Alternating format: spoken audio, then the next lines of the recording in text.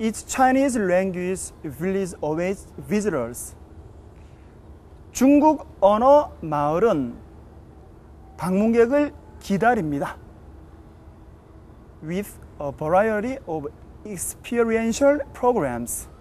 체험 프로그램을 가지고 다양한 그 체험 프로그램은 There are great opportunities for immersion into Chinese lifestyle.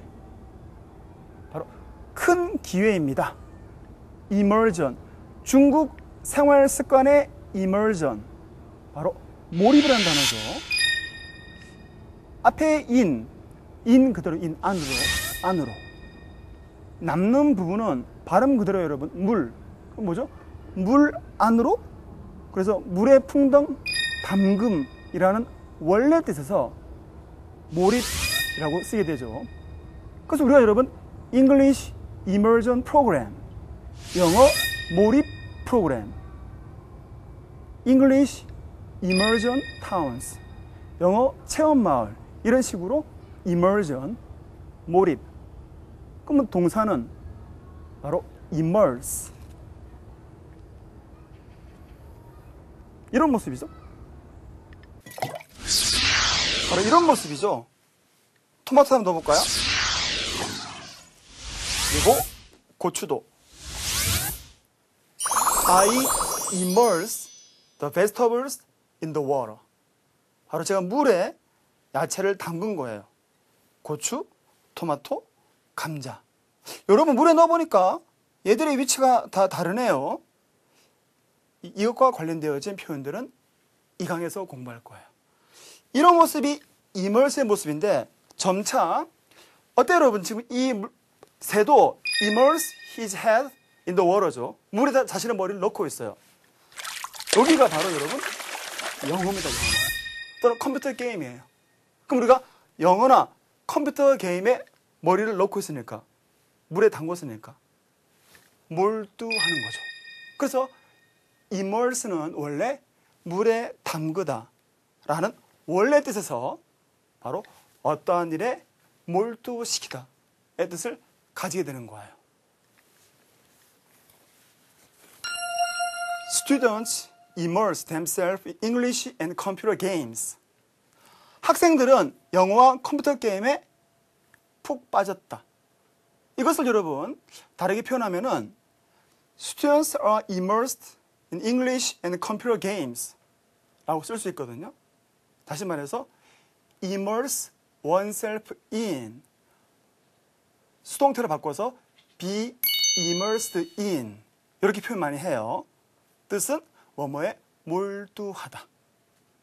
그럼 나는 내가 컴퓨터 게임에 몰두해서 I am immersed in computer games 라고 표현하면 되는 거죠. 그때의 동의어는 absorb, involve, 그리고 engage, occupy, preoccupy. 바로 몰두하다의 동의어고요. 그리고 첫 번째 바로 물에 담그다, 잠기하다 이런 모습의 동의어는 바로 deep, 그리고 bathe, submerge.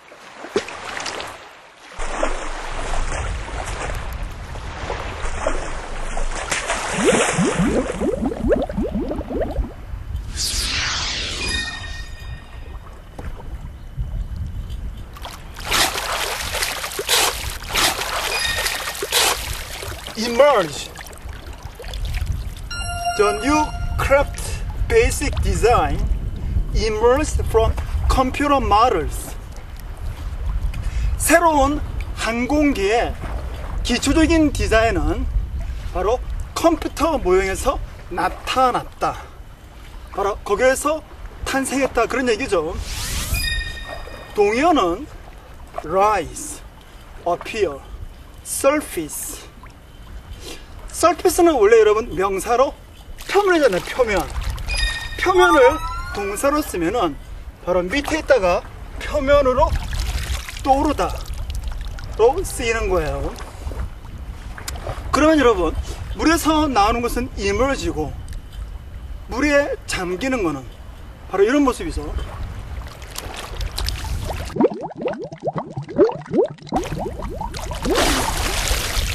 이것은 submerge라고 부르는 거예요. submerge.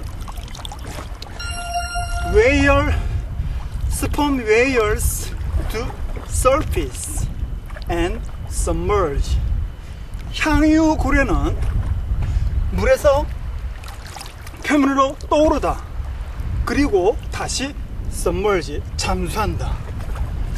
submerge의 동의어는 sink, 그리고 dive. 바로 plunge,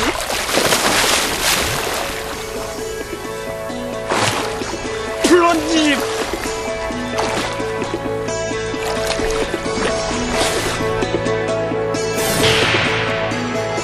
Evoke, spirit, inspire, discourage, encourage, core,